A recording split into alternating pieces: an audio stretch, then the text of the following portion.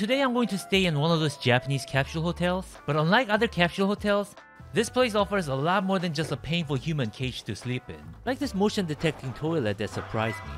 What the f? For breakfast, they have a $14 buffet. So a lot of their dishes were actually Japanese and very protein heavy at the same time, which I really appreciated. Who wants to pay $14 to get some cereal and supermarket sliced bread, you know? Here's the first round of the food. What do you guys think? So my initial impression was that the foods are okay, but they were satisfying enough for me. I was hating on bread earlier, but they happen to have some bread and desserts here as well. I get one each. Oh yeah, they're getting baked. Look at this European style breakfast.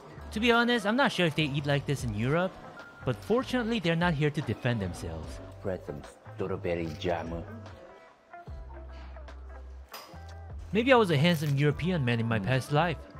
Cause I'm really loving this bread and I can't deny it.